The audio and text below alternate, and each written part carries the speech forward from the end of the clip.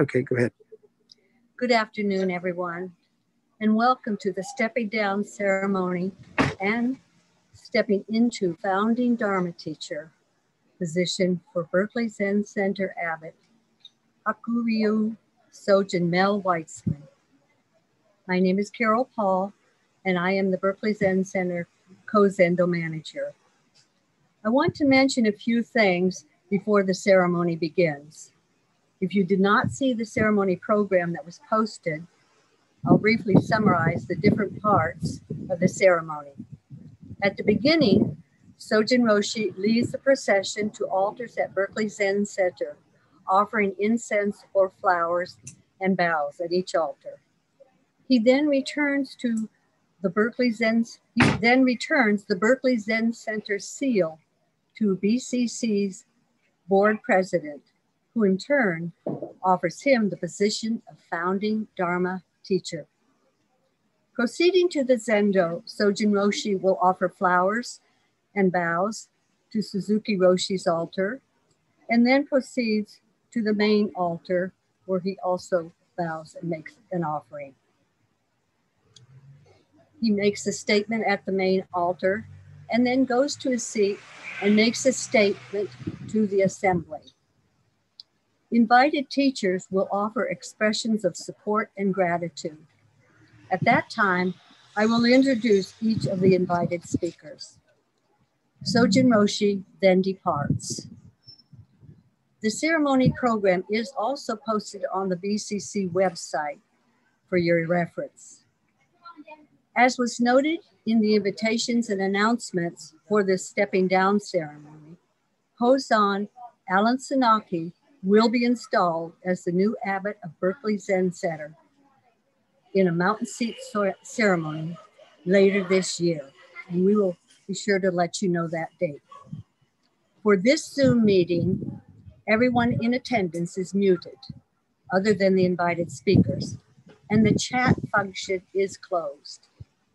If you would like to convey your own appreciation and good wishes to Sojun Roshi, at the end of the ceremony, we will post a slide that has his mailing as well as his email address. We will begin shortly.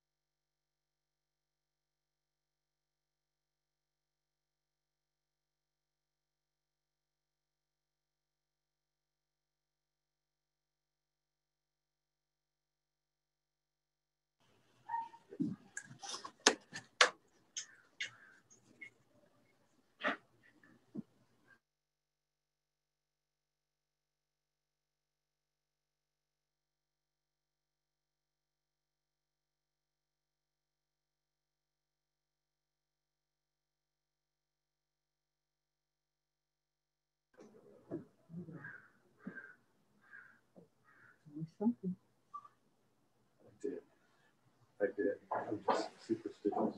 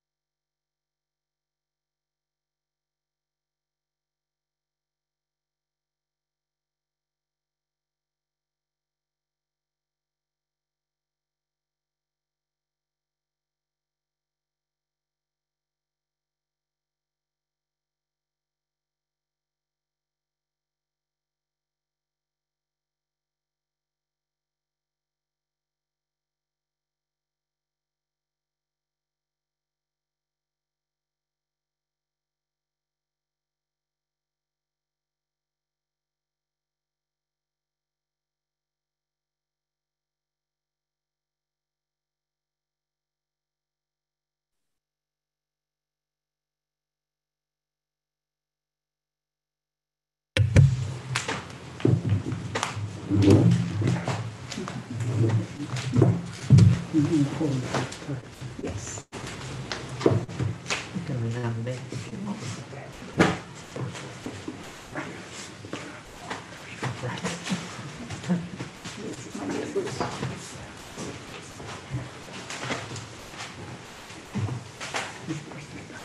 Okay.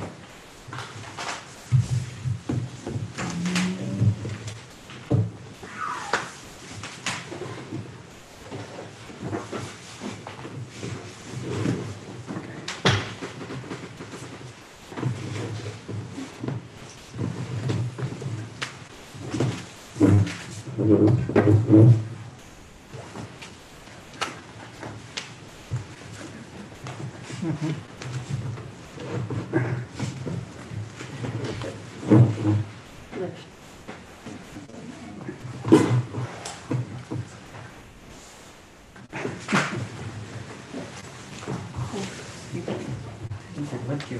1, 2, 3. Yeah.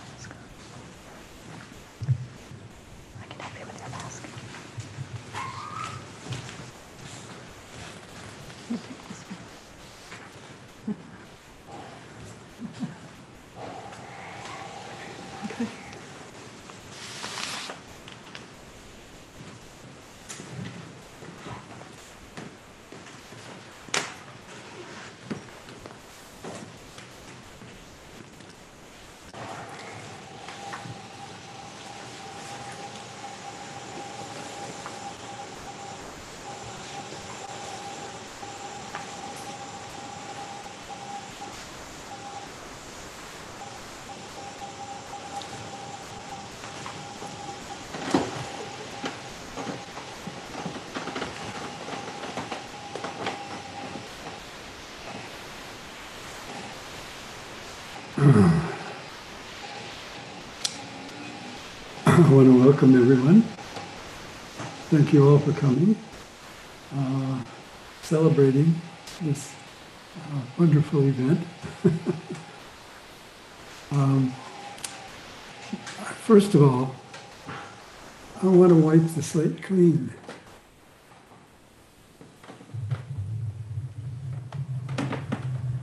So I want to apologize for all my transgressions,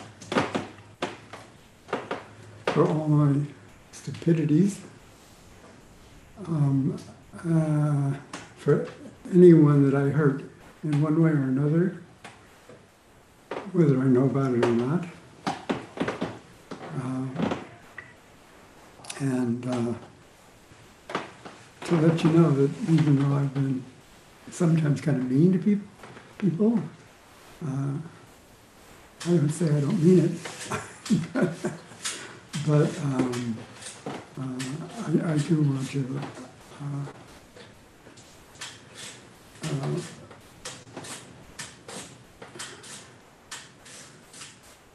I will try harder in the future.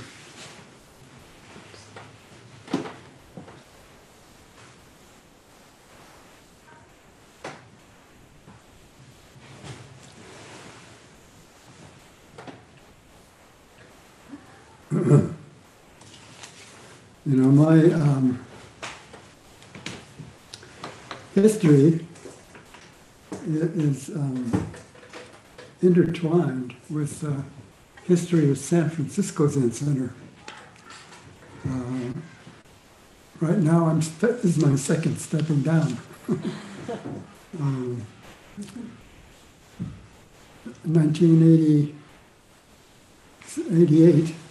I became co-abbot of San Francisco Zen Center at the same time that I was abbot of Berkeley Zen Center. And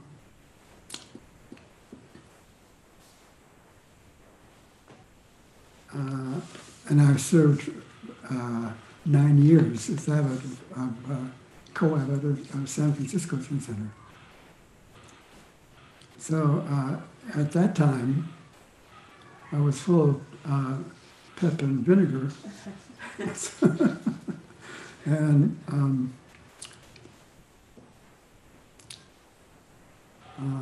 I was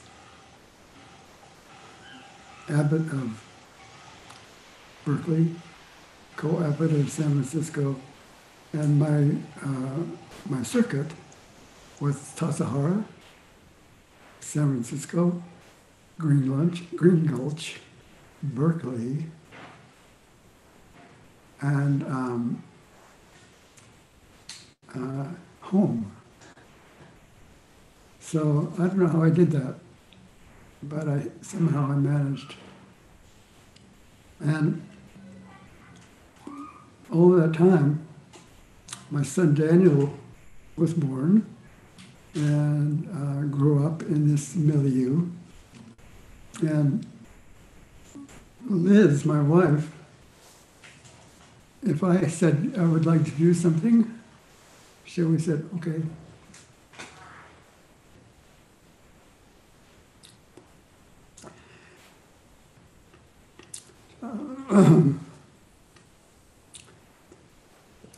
She never favored her own well-being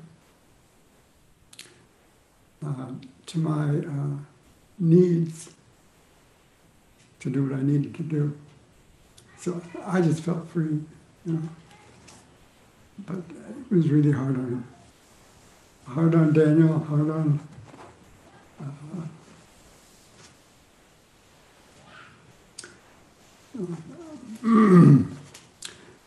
our dog. Chulo was a great dog. So there was my family coasting along. Daniel didn't like it so much. I know that. I remember one time he wrote me a note, said, Daddy, don't go away again.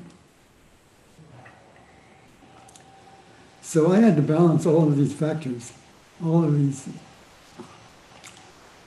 factors together in order to do everything I needed to do.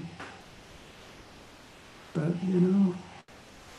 I never worried about Zen Center. When I was at Zen Center, I never worried about Zen Center. I just felt things are going along. If something, if we need to do something, we'll do it. If there's a problem, we'll take care of it. So that's always been my attitude. I've never worried about anything. A little stupid, but and in Berkeley, the Berkeley Zendo would let me go. I'd say I have to go to Tassajara now for 3 months. Okay, go ahead. So so the Zen, my feeling was the Zendo, the practice would take care of itself. I just had that much trust, always had that much trust and confidence that the practice would just maintain itself, and it always has. So I really want to apologize for all the inconveniences. Nobody said there was any, but there was. And so I just felt that the Sangha was always promoting me and giving me whatever I wanted. If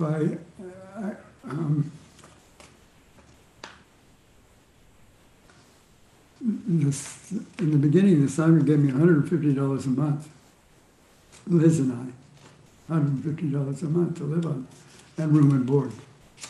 So I felt fine with that. Later on, Liz said, we need more money.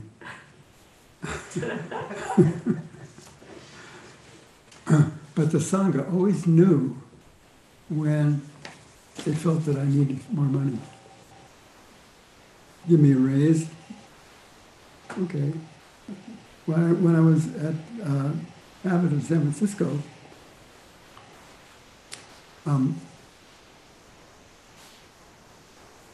I had a salary from Berkeley, but so San Francisco, Berkeley offered me more salary. And I said, as long as I'm sharing myself with San Francisco, it doesn't seem fair to for Berkeley to give me any more money.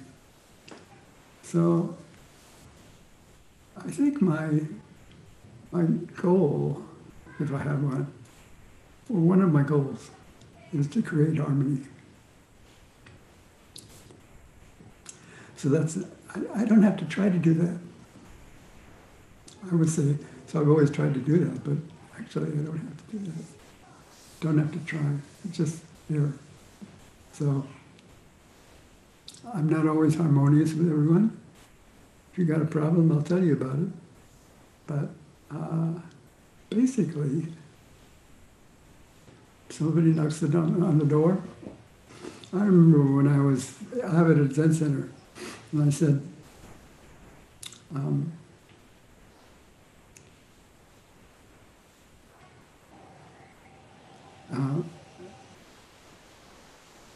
I will never be bothered by anybody knocking on my door. If you want to come in the middle of the night or whenever with something, okay, not a problem. So I never let anybody give me a problem. We just address what's happening. So that's kind of my style, I guess.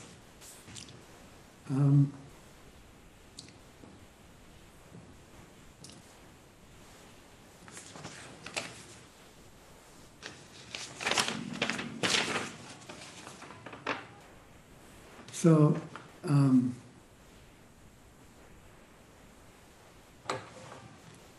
here's what I wrote. What comes to mind when I reflect on the past 50 or so years of practice at the Berkeley Zen Center is deep gratitude. First and foremost for my late teacher, Shinryu Suzuki Roshi. What we thought were our limit, his gentle but firm and nourishing example encouraged us, his disciples, to go beyond what we thought were our limitations. He said once to us, "I have nothing to offer you but my Zen spirit." He always taught by example. He had thoroughly digested the essence of Dogen's teaching and could express it in his own authentic way to make it accessible to our generation.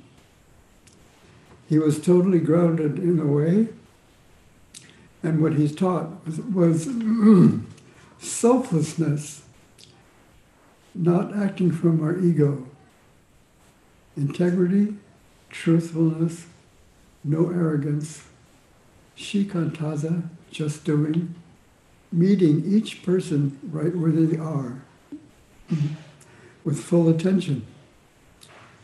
The world stops here before going on and continuing to live our lives one moment at a time.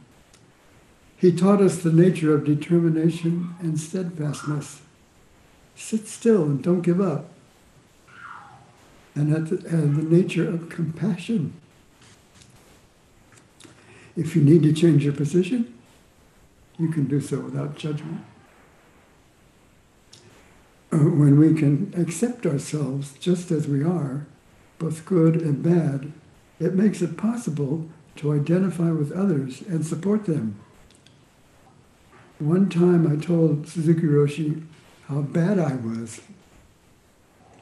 And he said, "Oh, that was good." Otherwise, it would be harder to know how to help others.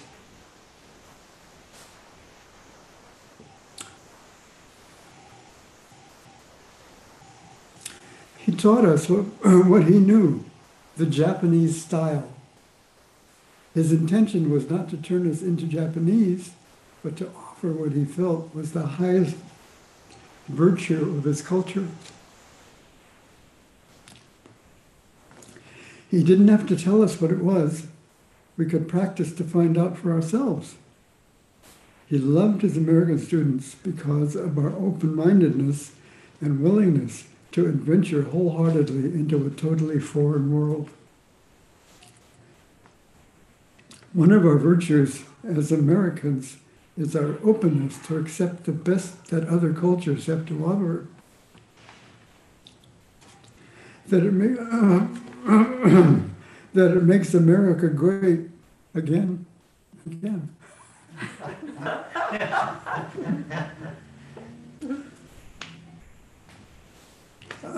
Suzuki was not attached to Buddhism or the Soto school. That does not mean that he rejected it. His teaching of non-attachment was not based on rejection, but on great respect for things. In a world of constant transformations, to show respect for things, and to cling to nothing. Back in the 60s, before his students were ordained, we recited the robe chant in the morning, following Zazen. But we didn't know what it meant because it was in Japanese. Daizai. That's the point.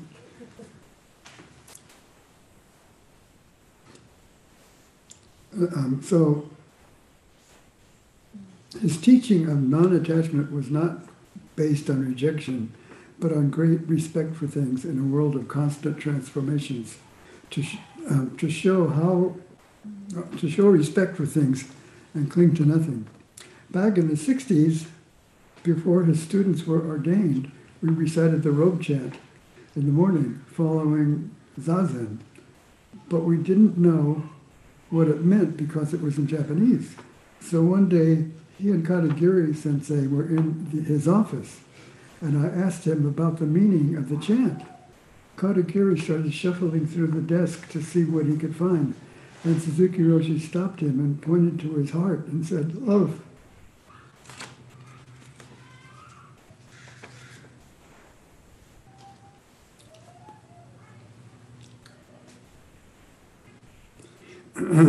Back in the 60s, before his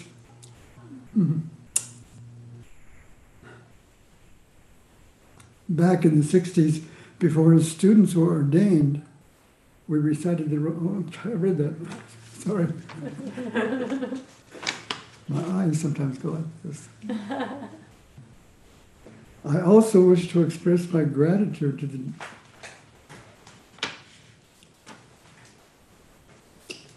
I also want to express gratitude to the Japanese priests who were drawn to Suzuki Roshi and our practice. Then came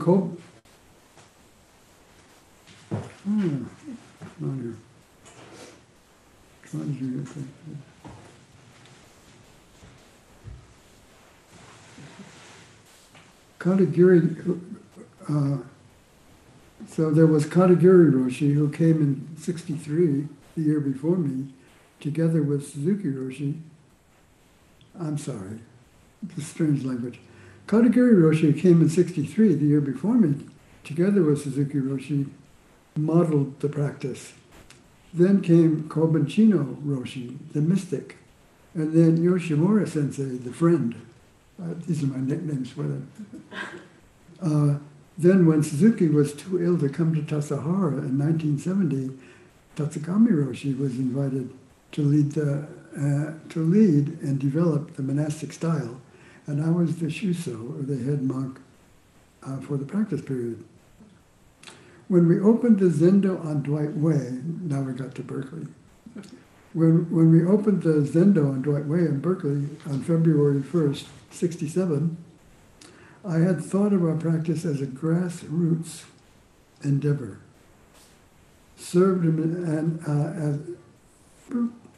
I had thought of our practice as a grassroots endeavor, served and maintained by the members. We had morning and evening zazen based on the San Francisco Zen Center model. Our first major work project was to refinish the splintery floor of Dwight Way. I'm still over there. To refinish the splintery floor of the attic on Dwight Way and to make a zendo. And it was a wonderful zendo. Many of you are still here who were there then.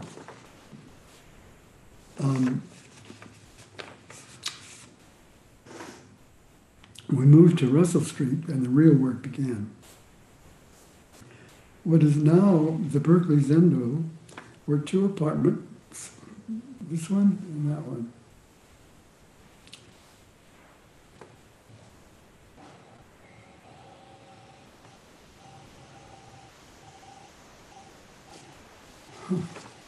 What now is the Berkeley Zendo were two apartments set side by side, which were completely remodeled and rebuilt.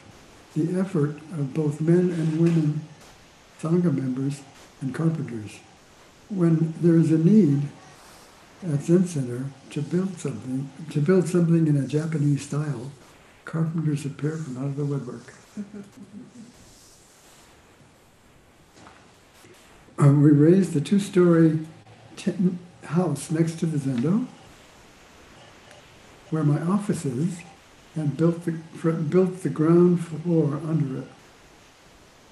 To me, it felt like a bit of a community barn raising on a grand scale.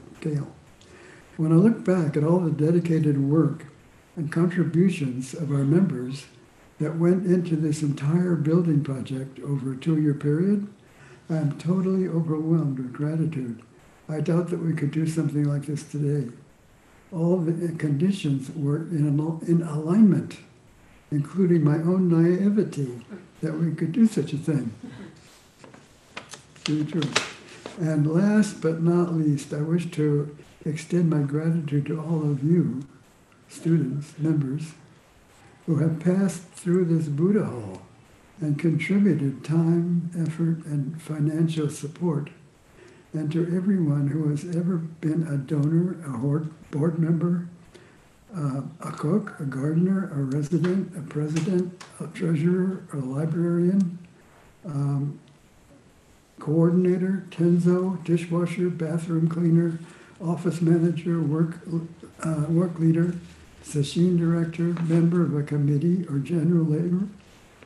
There is much more that can be said, but for now, please know that I honor and respect all that you do, have done, and hopefully will do to keep it all together and continue. I probably left some good things out, but that's my humble upbringing.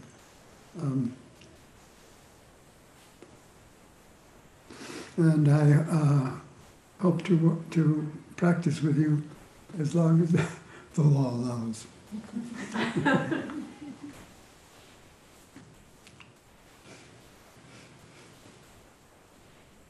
Thank you, Sojun, for that.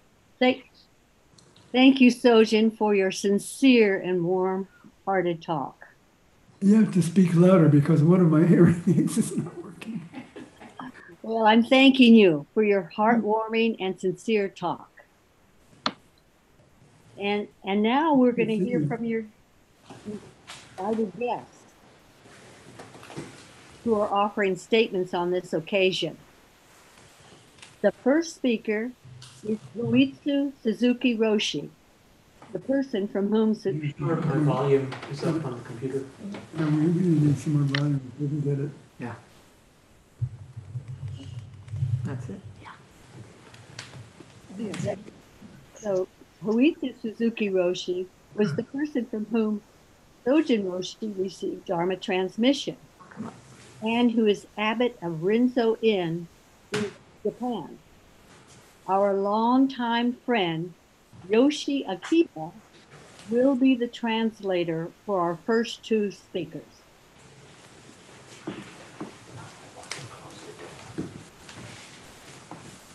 As soon as he speaks. いいですか？はい。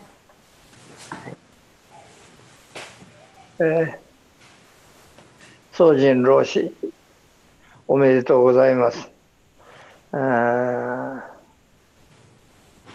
長い間、仏法を守ってこられましたが、これからもまだすることはたくさんありますから、体気をつけてやっていただきたい。Sojun Roshi, congratulations and おめでとうございます。Thank you so much for all your work. It has been great. And please continue because you still have a long time to go. So take care of yourself. あなたが宗光寺で、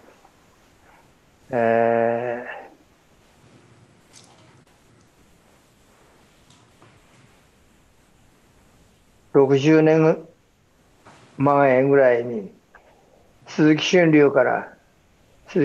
老師から座禅を教わった。手を取って国会上院をこれを教えていただいたでしょう。この国会上院を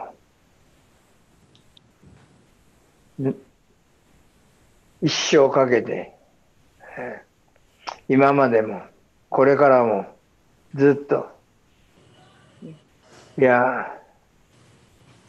座禅が続く限りこの国会上院が続けられますように60 years ago, I was taught by Suzuki Roshi how to do Hokkaido. Mel-san was. Mel-san was, sorry, excuse me, Mel-san. So, and how to do Hokkaido join, and I will remember forever how to do that. So 60 years ago, Sojun Roshi was taught directly by Suzuki Roshi how to sit and also do the Hokkai join. And I hope that you continue doing the Hokkai join and then for the long time. The way. Yeah.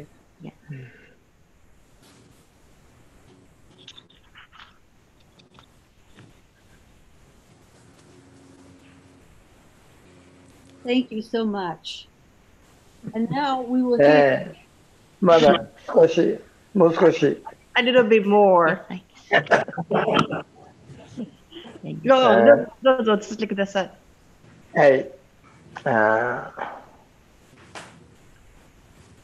東順老師は93歳ですか、95歳。Are you now 92 or 95? 5? 91. How old are you? Oh, What are you? 91. 91歳。 91. Right. はい。 Yeah. That's still young. 私は81歳。 I'm 81 years old. 10 older than 10. Oh, you are 10 years older than me. 9? 9? 91? 91. Oh, 91. Oh, you just 1 year. do I get a chance to say something? You may at any time. Huh? You can at any time. Where can how can I get? You can just speak. You can just speak. Just speak.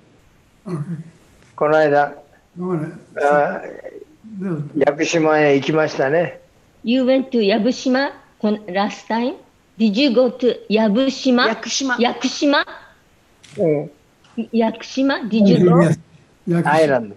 Island. here. Yakushima Island. You went. 楽しかったです。 Yeah, that's great. いやその時は、 We still have unfinished. 座禅の話はしてないことが。全然全くしませんでしたね。We didn't do anything. What? What? You walk? But yes, we Yes. just up the 山登ってって、 You climb the mountain? climb the mountain. Yeah. Yes. Oh, but we still have unfinished business. You, We haven't had unfinished business. We still have it. まだまだやり終えてないことがまだあるからってウェルさんがおっしゃってます。いや We need その to, 通り。 yeah. この座禅の道もまだやることがたくさんある。 Also, this is もう少しある。 we have to do many things. Yeah. We still continue to do, huh? いや Doesn't. はい。まだ。はい。だから昔の人は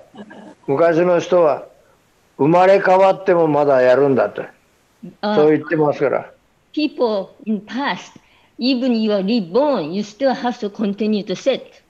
yes, Yes. 生まれ変わって生まれ変わり死に変わってまだまだ続ける。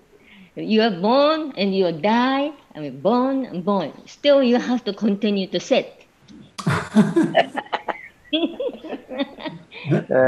if your mother can take it. If you can take it. このコロナの嵐が済んだらまたお会いします。 When Corona is over, this is terrible time. But let's see again. Let's do it again. Yes. おめでとうございました。 Congratulations. いや、お招きいただいてありがとうございました。 Thank you 本 so 当 much. にありがとうございました。はい。 Thank you so much. I really appreciate. ありがとうございました。You are welcome. どっちに言ってんのかしら。どういたしまして。さあ、はいよ。はい。はい。終わりましょう。私は。はい。はい。ありがとうございました。 That's it. Thank you so much for coming. ね Yes, thank you for that wonderful talk and exchange. We now going to hear from Gengo Akiba Roshi, the Bishop of Soto Zen in North America. Before I'm going to read what Gengo-san says, Okay. I like to share a short story. When I was a student at UC Berkeley, I used to go to Mel Weitsman-san's attic to sit. That time, only one student was sitting with you, and I join you 5 o'clock every morning. これ見ながらで大丈夫ですよ。 Yeah, and you are being, I think, taxi driver and helping many places. And I was very impressed by your setting at 5 o'clock, even you are working and you're sitting. And the three of us sat for a long time. Yeah, I was going to school then. And I remember you're being very helpful. You helped many small service centers. I remember which one, I don't remember, but you are really, even then you are very helpful. You're always caring for other people. And I was really impressed. And your gentleness, you really touched me. So I decided to go into Zen, and I myself want to serve other people like you. You inspired me so many ways. Thank you so much. はい。そう、メル・ソージュン・ワイツマン同士、約40年の間、バークレー全センター小学寺を主催されて指導されてきました。鈴木老師に直接指示した人々の中で、堅実に全センターを守り、多くのメンバーと共に仏道を指し示し歩み、全コミュニティを維持し、地域社会に根付かせてきた数少ない老師の一人であります。Sojun Roshi. Roshi has been leading and teaching Berkeley Zen Center, Shogakuji, for more than 40 years. Among many people who directly studied under Shunryu Suzuki Roshi, he is one of the few Roshi who kept study practice at Zen Center, worked Buddha's way, with many members, nurtured the Zen community, and established a root in local community of Berkeley. 1988年から1998年の10年間の間、サンフランシスコ全センター発信寺のアボットを務めています。笠原の毎年冬と春のインテンシブプラクティスピリオドの指導役も定期的に務めてきています。鈴木老師の築かれた山河とその教えを忠実に守り、伝え、広める精進をされてきました。You also served as abbot at San Francisco Zen Center, Hossenji, for 10 years, from 1988 to 1998. He has been regular teaching at Tassara during winter and spring intensive practice period every year. Sojun Roshi, you have faithfully kept the teaching and the Sangha Suzuki Roshi established, and strive to pass and spread his teachings. その間、宗純老師は北アメリカの曹洞禅の源流である日本の曹洞禅をこの地に移入される作業にも積極的でありました。ことに、道元禅師の禅を探求したと言われている西有牧山禅師の消防現像経営的の英訳事業に参加されたことは大きな意義があると思います。In the meantime, Sojun Roshi took on a very active role in transferring Soto Zen from Japan, lineage of Soto Zen in North America. Especially his significant contribution was in translation of Shobo Genzo Keiteki, written by Nishiyari Bokuzen Zenji, who deeply researched Dogen Zenji's Zen. この北アメリカの地には500以上の禅センター、800人以上の僧侶が生まれています。その曹洞禅のコミュニティが健全に育っていくようにとの趣旨で包括団体を組織しています。そのアメリカ曹洞禅ブディストアソシエーションの諸活動にも宗純老師は参加され、多くの貢献をされてくれました。In this land of North America, now we have about 500 Zen centers and 800 monks and nuns. American Soto Zen Association is originated to further healthy growth of Zen community, and Sojun Roshi has been participating and contributing to many activities of the association. 私は1983年、笠原でのプラクティスピリオドに参加しました。そこで宗純老師と出会っています。37年の間、宗純老師は私を温かく見守ってくれていたと感じております。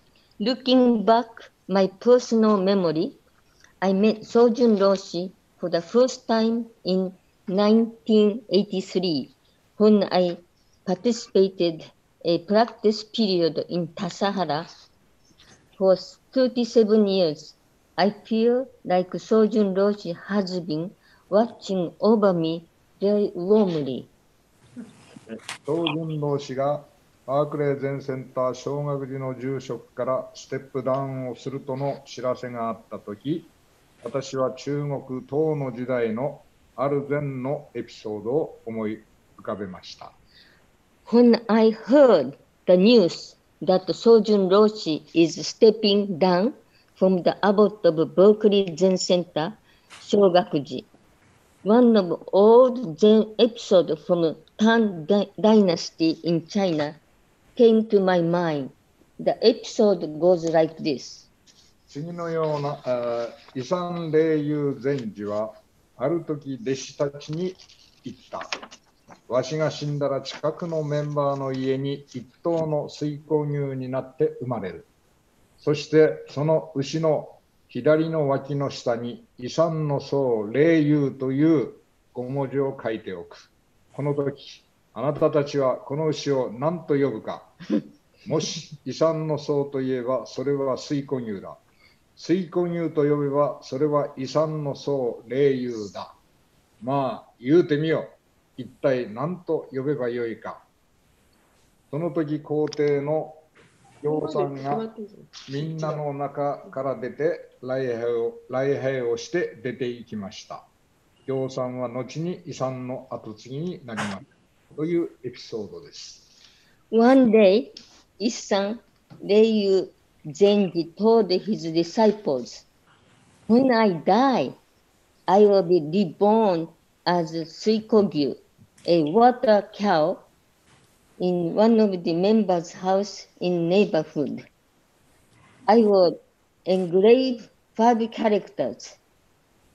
Isan no So Reiyu, monk Reiyu of Isan, under the left armpit of water cow, And then, what do you call this water cow?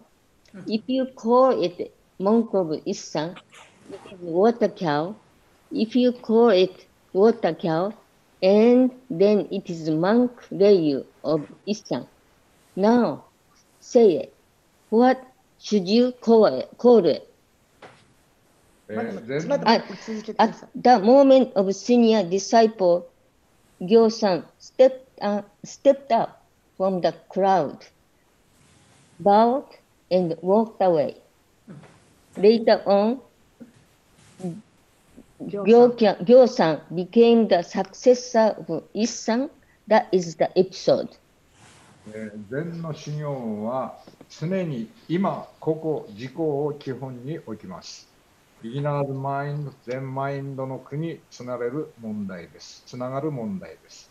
この自己とは誰か、何者なのかに目覚めることが重要であるとのこのエピソードは指し示しているのでしょう。The basis of Zen's Shugyo training is always in right now, right here, oneself.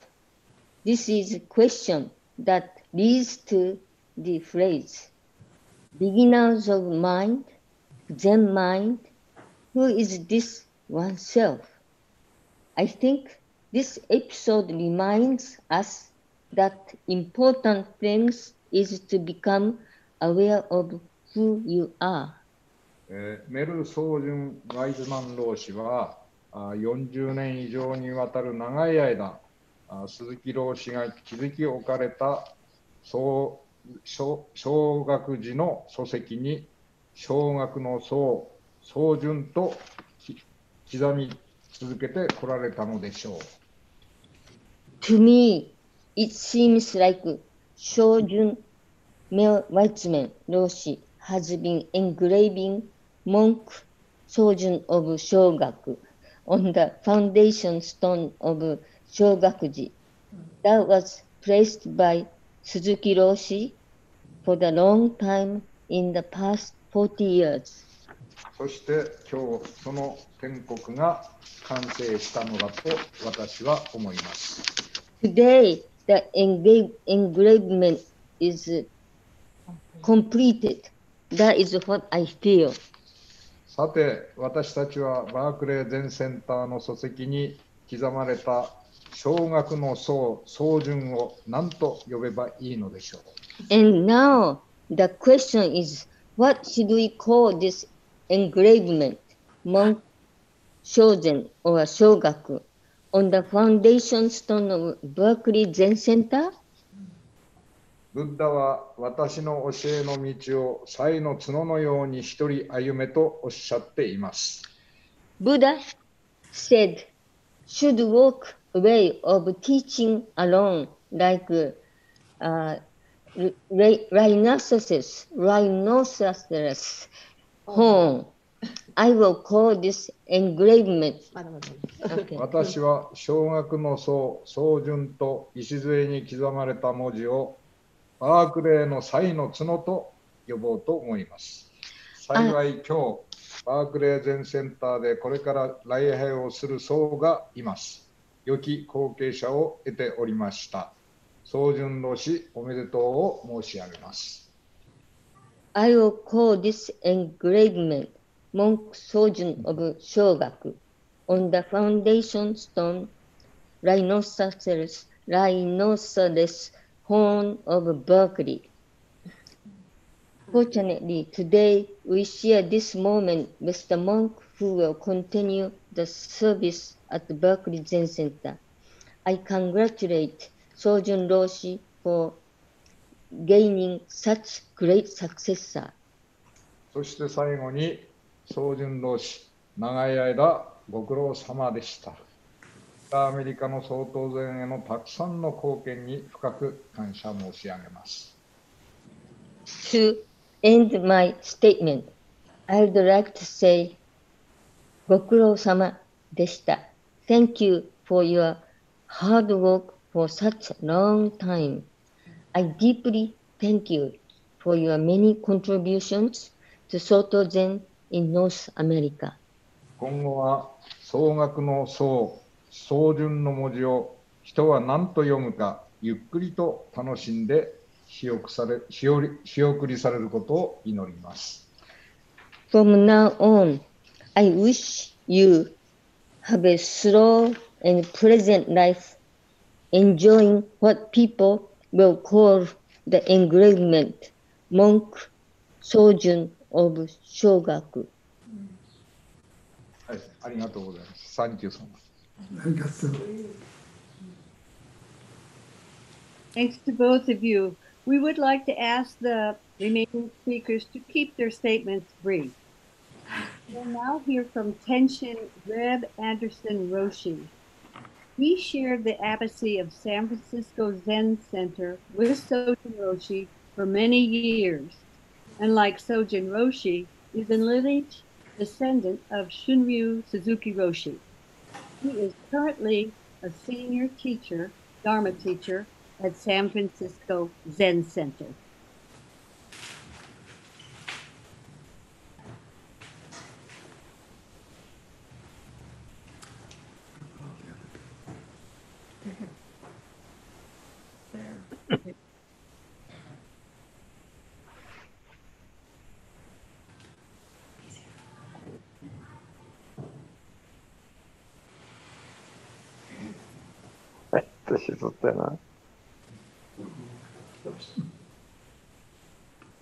That's still.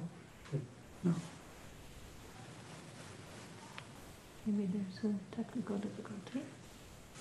Let the technical team out there, they're working on it. Yeah.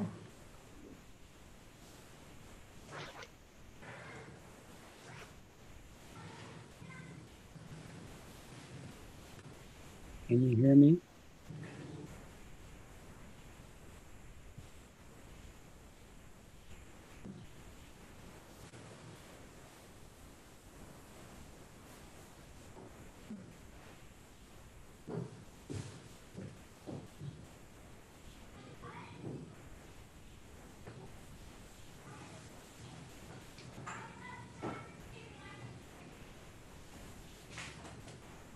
Reb, do you want to start talking, please? I will start talking. Talk. Should I wait for the video or just talk? I can hear you. Start. Okay. You can hear me and I can see you. Oh, that's good enough. Yeah. Sojun Roshi, I've been asked to speak briefly, and I will do so.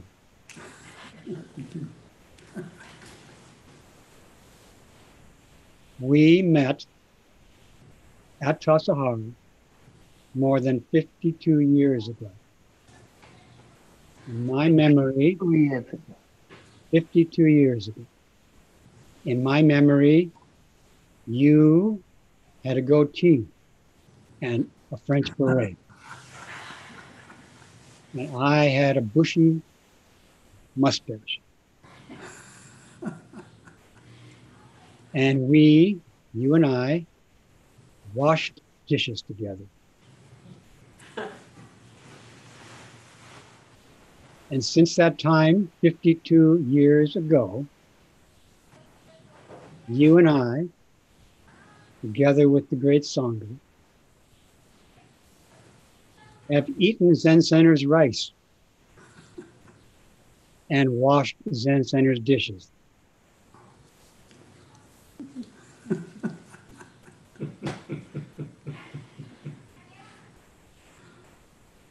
During our first practice period, Suzuki Roshi was supposed to come down, but he couldn't because the road was washed out. Our first practice period in 1969, January. And the road was washed out because of great continuous rain. So after we ran out of various provisions, the leaders of Tassajara asked you and me to hike out of the valley to get some provisions for the Sangha. So we did. You and I trudged through the deep mountain snows together to get provisions for the Sangha. On the way back, we crossed roaring rivers and we almost got swept away. It was so dangerous, but we survived.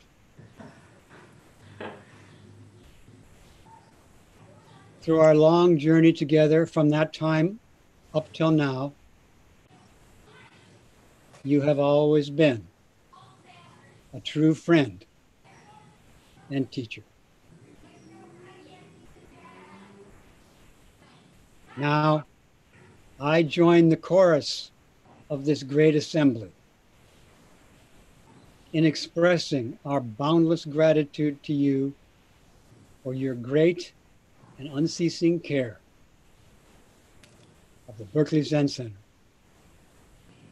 of the San Francisco Zen Center, Tassajara, City Center, and Green Gulch, and for your care of all living beings.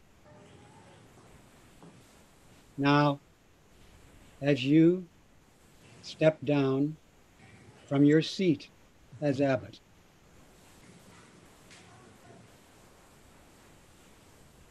your life and practice will continue to inspire us on our practice of the Buddha way.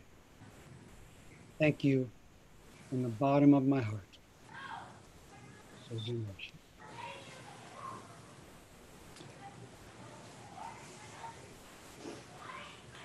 Thank you, Tenshin Roshi. Leslie James, the abiding teacher at Tassajara, will speak next, representing the San Francisco Zen Center Sangha. Hello, Mel. Can you hear me? I can. I can see you too. You look great. I can see you too, and you look great too. I'm so happy to be able to represent San Francisco Zen Center in thanking you for everything you've done for us over these hundreds of years, it feels like. Yep. I sometimes thought of you as somewhere out when you weren't right here with us. I thought of you on some other planet called Berkeley Zen Center, where you were sort of safely out of the pull, the gravity field of San Francisco Zen Center, and where you could be not pulled around by all the stuff that was going on here. Of course, I heard in your talk today that you didn't get pulled around by them either. But my feeling was that you were over there safe and secure with them and able to look at us and notice whether we were following Suzuki Roshi's way and whether we needed your help, either individuals or the institution. And then when we did, you would fly over to us and help us. Of course, the biggest time was, as you said, when you were abbot, co-abbot for 9 years. And that was a pretty intense time at Zen Center. I think when you came, it really helped us or made possible manifesting a new realization that there wasn't just one teacher, there were many teachers. And we'd been saying it for a while, but when you joined Reb as the abbot, it really made that real in a real way. And I think Zen Center is a very different place today because of that.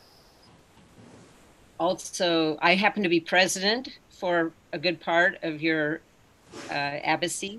And I was often in meetings with a lot of people with strong opinions and strong feelings about things. And they would get sort of more and more upset. And then you would walk into the room. This is my experience, sometimes at least. You would walk into the room and suddenly they would be calm. I don't know what you did to them, but I think I think there was something about they felt respected and heard and loved by you. I don't think that you and I have any unfinished business, as far as I know. I feel like it's been a blessing, a total blessing to have lived and worked with you as much as I have.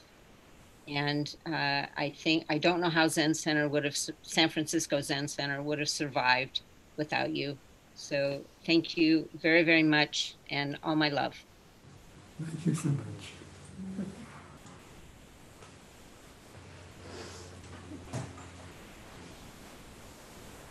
Thank you, Leslie. 3 of Sojun Roshi's Deshi, that is Dharma transmitted disciples, will speak next. First, Dogetsu Norman Fisher, founder of Everyday Zen Foundation.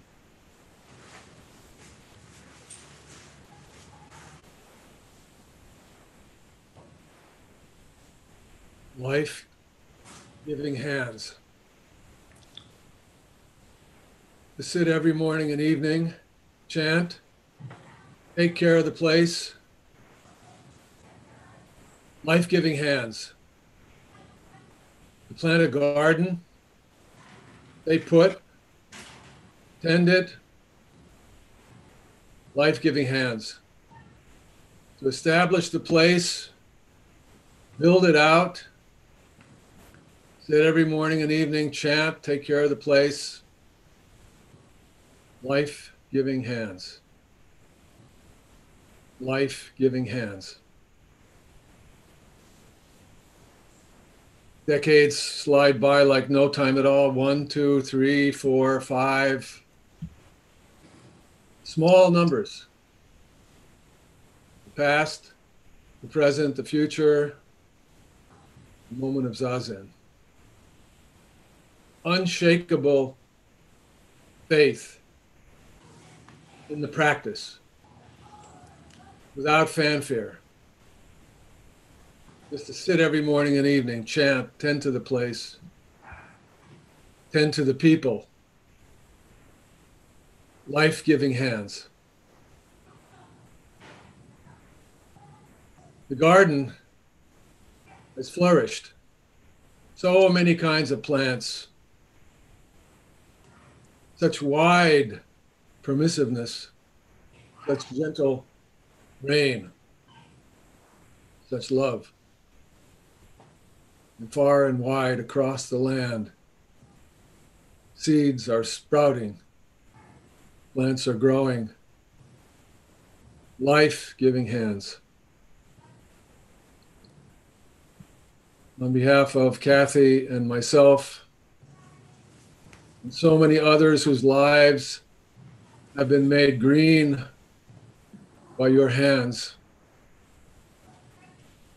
the Everyday Zen Sangha, our Sanghas in the Pacific Northwest, the Bay Area, and elsewhere,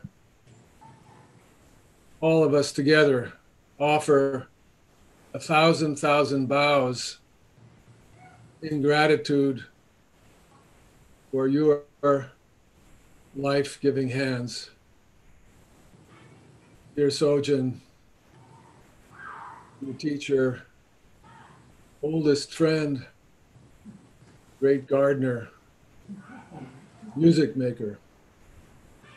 Thank you.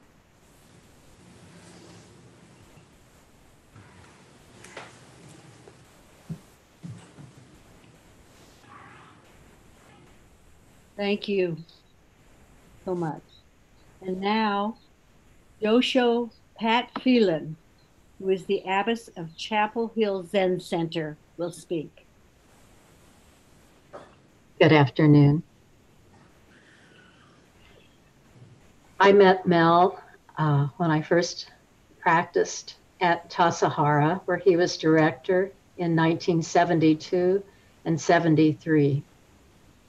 But I didn't get to know you as a teacher until 1988, when you became co-abbot of the San Francisco Zen Center. And at the San Francisco Zen Center, I felt like a couple teachers were charismatic.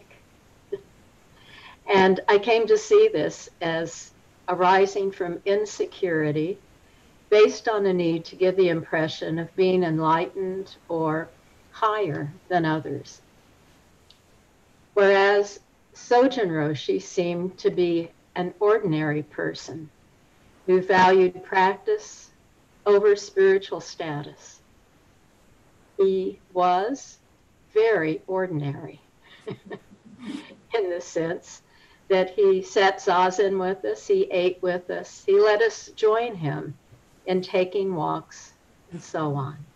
He allowed us into his life as it was.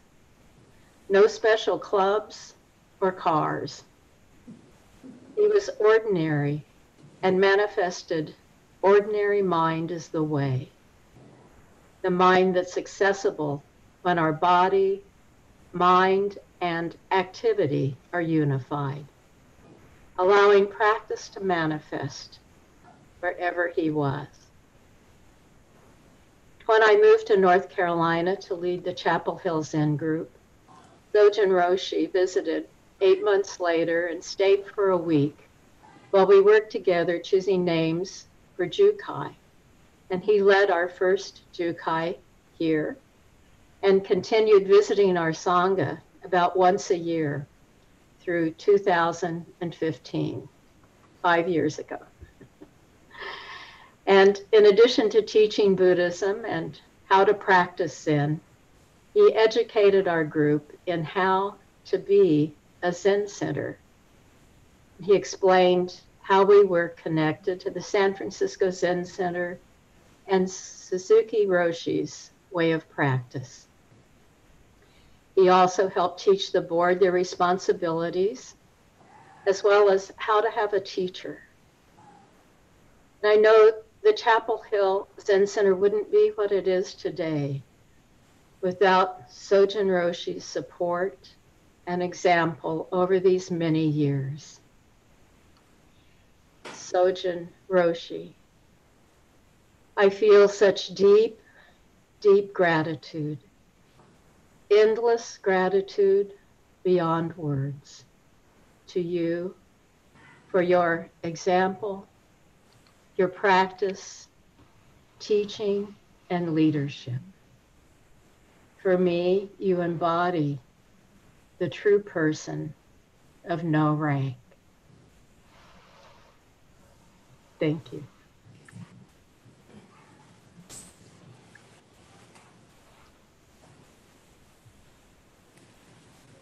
Thank you, Josho Pat, Phelan. Zenki Mary Mosine, Abbess of Clearwater Zendel, will now speak.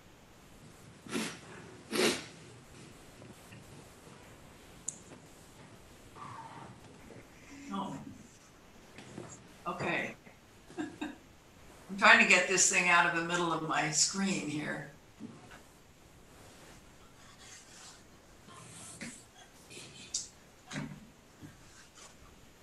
Mel, I'm reminded of a song, the Hotel California. To paraphrase it a little bit, you can step down, but you can never leave. Because you're right here.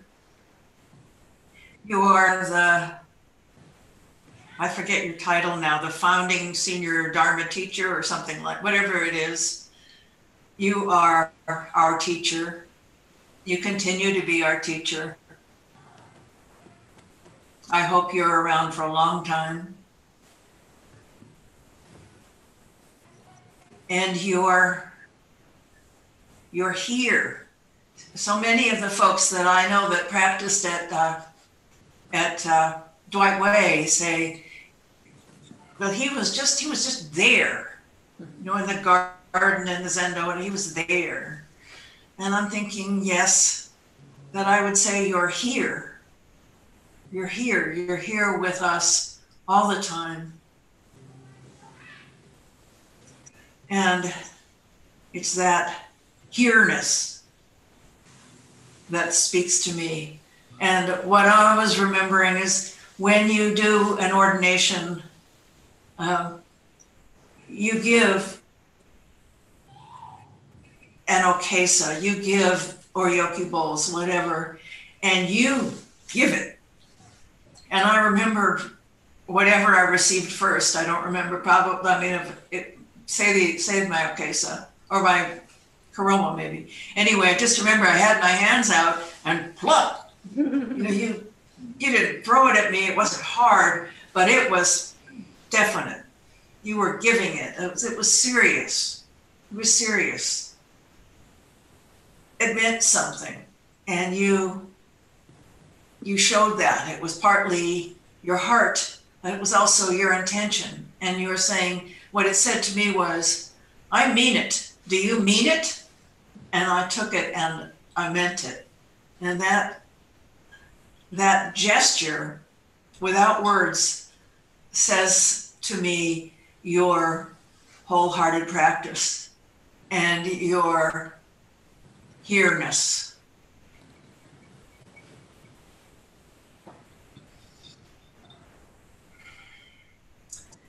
And I am eternally grateful. May we walk together forever. Thank you for walking with me and with us for so long.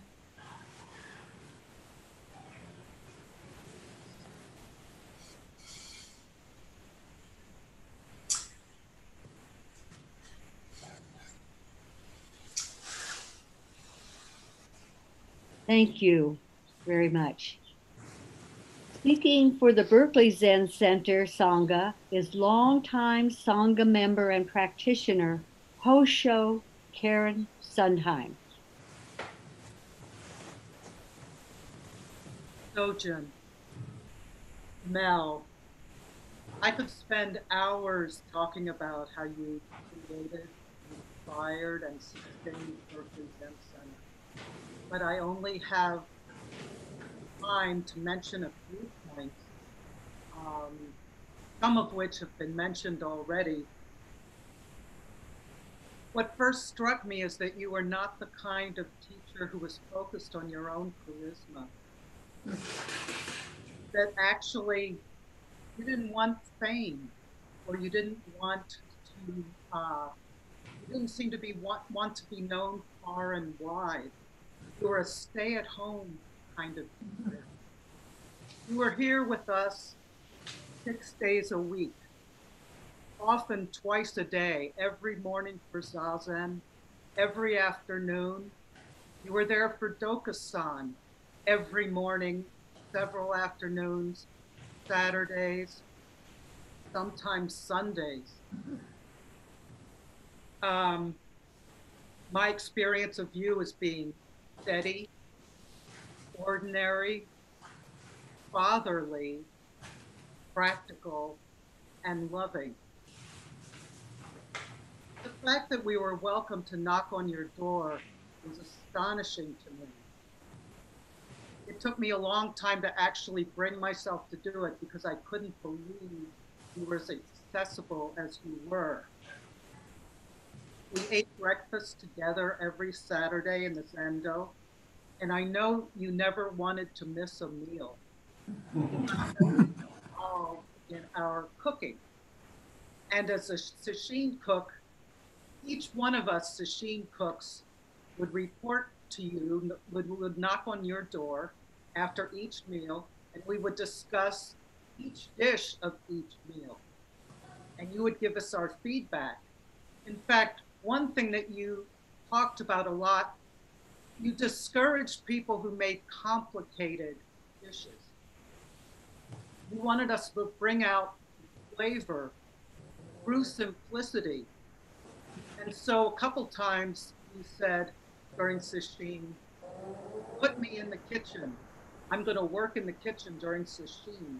You gave us instructions, and what I remember most is the pink bean soup that you made, which consisted only of pink beans, cumin, and salt.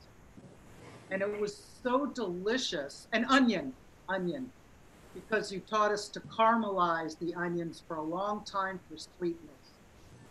So we learned to cook with you, and that was just another aspect of how much you were involved in teaching through practice and through being a model. I came in October of 1976 to the Dwight Way attic, and I was 21, and now I'm a senior citizen. So a really long time.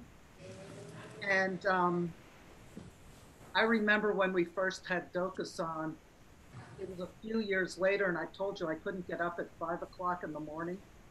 And I said because I couldn't have coffee and I would fall asleep. And you said, come and fall asleep. And I would say, I can't come and fall asleep. I have to do Zazen. But you insisted that I come and sleep. And I thought that was kind of silly, but after a long while, I realized what you were doing, which was creating Sangha. So I think that's just one of the most amazing achievements. What a strong Sangha we have here at the Berkeley Zen Center. We have people who've been here for 45 years. We have people who've been here for 20 or 30. We have a whole new group of people, some of them quite young, who have come and joined us even during the pandemic. And I really think that's to your credit, how much you've encouraged people. And one final thing is I remember when I was Shuso in 2006, I was very afraid of public speaking. And I was saying, well, I don't know if I'm smart enough, wise enough to get up there in public. And you said, no, all you want to do when you speak is encourage people to practice. That's all you do.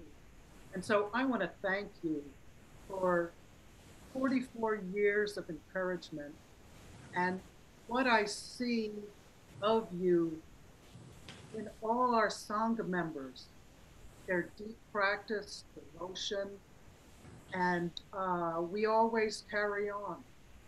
And thank you for everything. Thank you, Karen. Our next speaker is Sojun Roshi's wife, Liz Horowitz.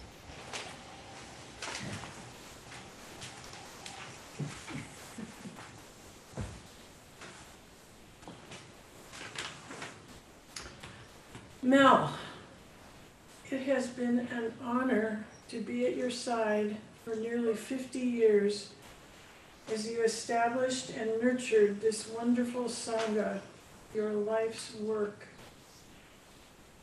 You thought that with me you had a partner in formal Zendo practice as well as a life partner. Then, after 5 years of intensive Zen practice, I stopped going to the Zendo. That was a great disappointment to you, but you accepted my choice and stood by me. Then, in 1987, I wanted to raise our son Daniel in a different neighborhood, and we moved away from the Zen Center. It was another disappointment for you, and again you stood by me and Daniel. I think you always felt the Zen Center was still your true home, and I appreciated your commitment to your family as well as to your Sangha. I've always had deep respect for your commitment to practicing and teaching Suzuki Roshi's way, and I have done my best to support you in that role, even when I was not practicing with you in the Zendo. In turn, I have been rewarded with the warmth and support of the Zen community that feels like family to me. I will continue to support you in your role as founding Dharma teacher. And with the support of Buddha, Dharma, and Sangha, I will be at your side, meeting the challenges of the next stage of your life. I'm confident that this wonderful practice place in Sangha, your life's work and a great achievement, will continue to thrive after you step down and for a long time into the future.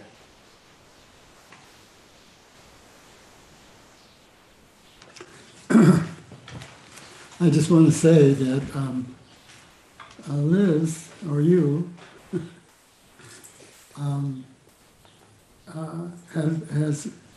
have always kept me on track. When people say, you're just plain Jane, that's because of you. You will not let me get away with anything.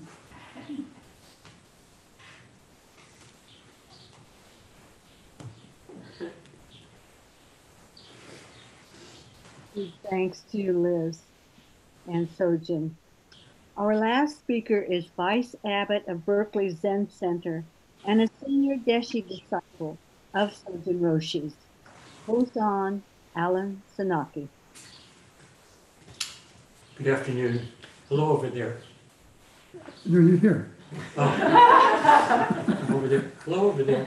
Now I'm talking to myself. I only have about 8,000 or 10,000 words to read, so I won't take more than 45 minutes.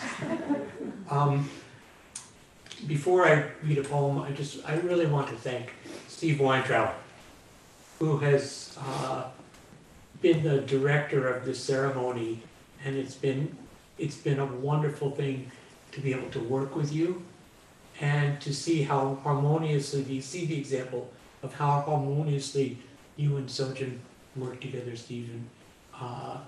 It's a real example, and it's an example of Suzuki Roshi's practice, which both you and Sojun shared. Thank you. So here's a poem from my old teacher. For 53 years, the white dragon has prowled the slopes of Old Plum Mountain.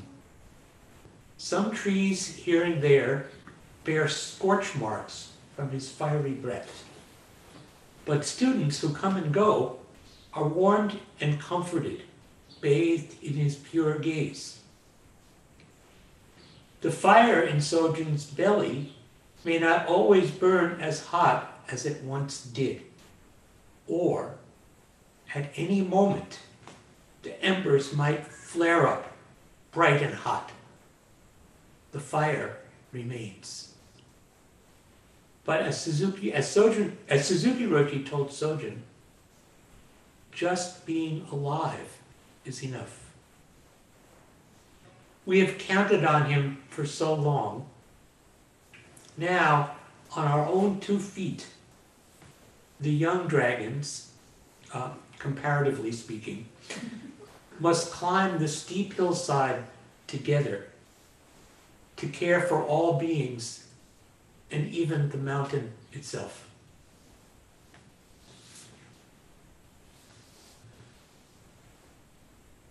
What I really appreciate from you is that you have, you've built this community. And you didn't do it, as you said, it's not like you did something special. You're just there, and there's something remarkable about your energy that just allows things to constellate and to release our energy to make things happen. Not even with direction. It's just, this is what we see. My sense from not having met Suzuki Roshi is that he had the same mysterious quality.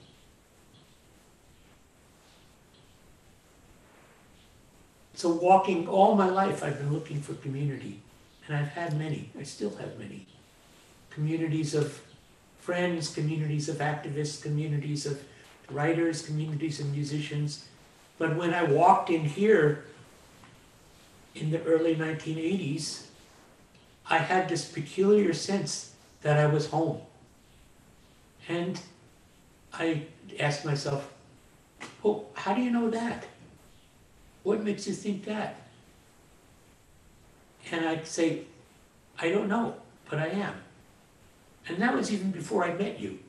That was actually, you were in Japan. And I was just seeing the effect, and I was just seeing the people. And some of them are still here physically, some of them are still present in our Sangha.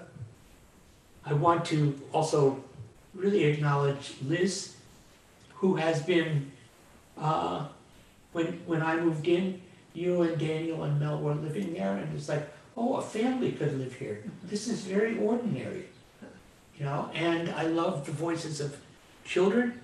I've heard, you know, Daniel and Grace, and then my children, and now the children who are living next door.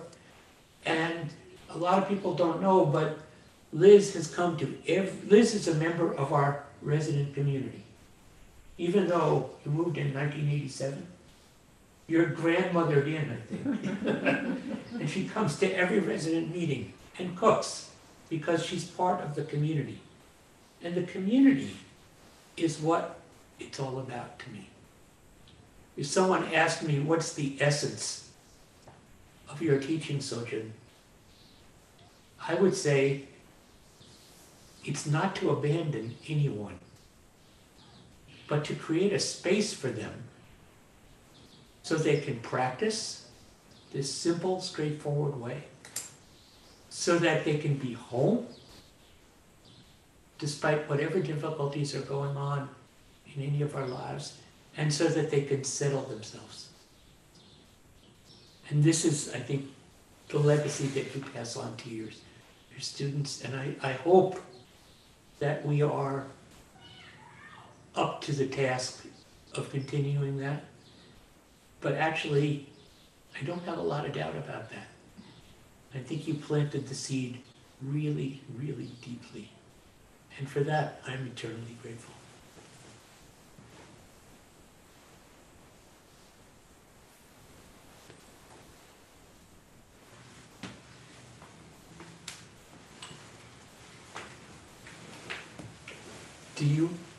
Would you like to say anything in closing?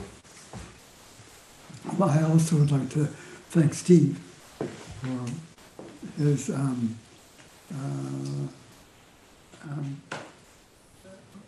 way of blending in and taking the lead, and everyone feels like they like to follow him. So no coercions. And I really do feel, I have so much appreciation for what everybody said. It's kind of overwhelming. And I would like to have a copy, if possible, in print or somehow, of the statements. I could not understand all of them. We can do that. Yeah. And so thanks for sitting so patiently through all of this. It was easy for me. But yeah, because I'm the subject. But please stand up and give a deep sigh of relief.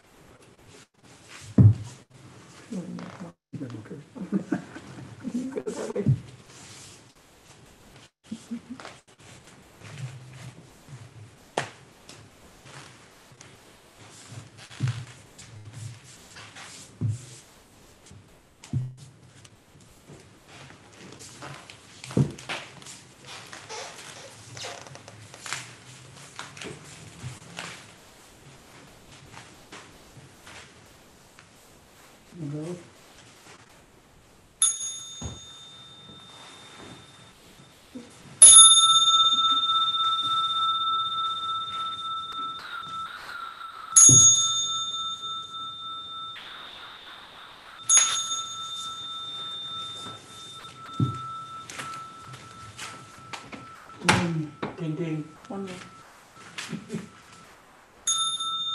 Sorry.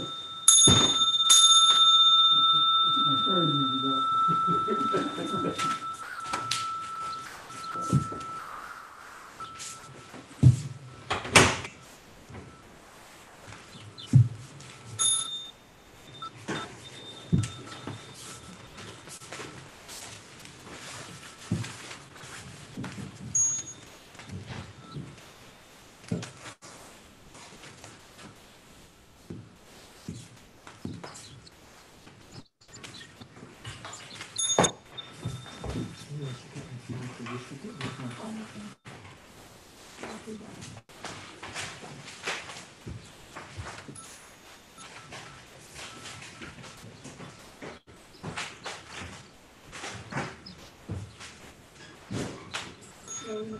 Just keep it though.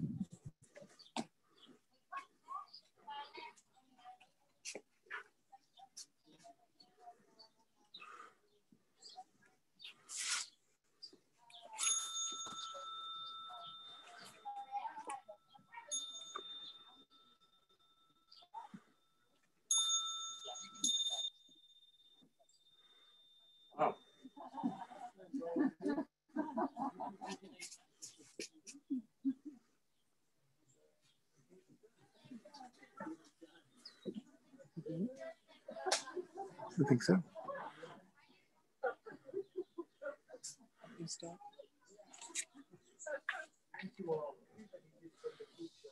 Thank you for participating in today's ceremony.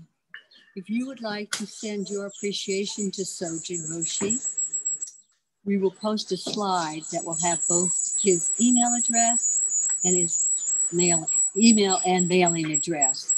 And before we leave, there are a few people we want to thank that really made this possible today. First, our tech support team, John Voss in North Carolina, Rob Lyons, Rogoff Banloff, Ed Herzog, Yoni Ackerman, Blake Tolbert, Ross Blum, Dean Bradley. And the planning team, Lori Sanaki, Mary Durier, Alan Sanaki. Our ceremonial participants, Kika Helene, Susan Marvin, flower arrangements for the Zendo, Barbara Strauss. Please take good care of yourselves.